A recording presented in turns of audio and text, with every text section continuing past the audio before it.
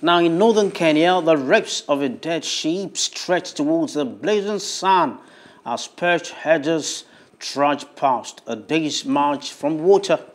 The value of their skinny goats is falling as fast as the prices crawled on the sacks in the market are shooting up. For some in northern Kenya, their wealth is held in livestock. But under a blazing sun, the work of a lifetime is evaporating. Consecutive droughts are pushing millions of people towards hunger.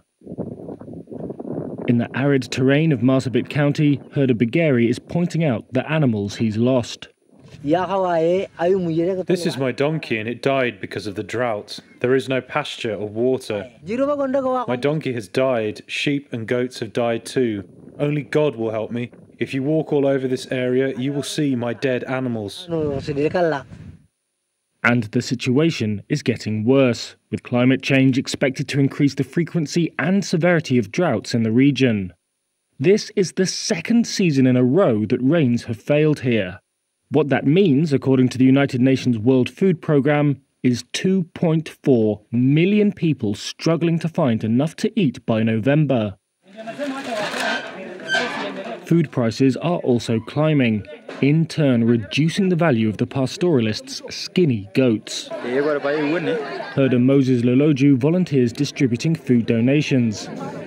He says it no longer rains normally, and when it does rain, it's not enough.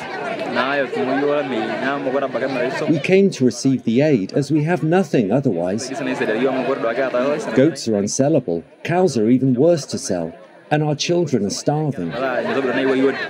The UN says over 465,000 children under 5 and over 93,000 pregnant and breastfeeding women are malnourished in Kenya's north.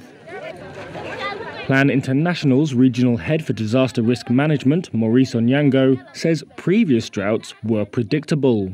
We had longer cycles of 5 to 10 years, and this meant that the pasture and water bodies could regenerate very quickly. This is no longer the case.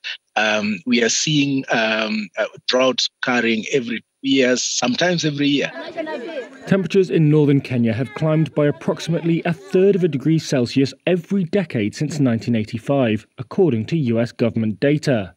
They are expected to rise further, Washington says, as well as the length of heat waves, making it even harder to grow crops or keep livestock as water disappears.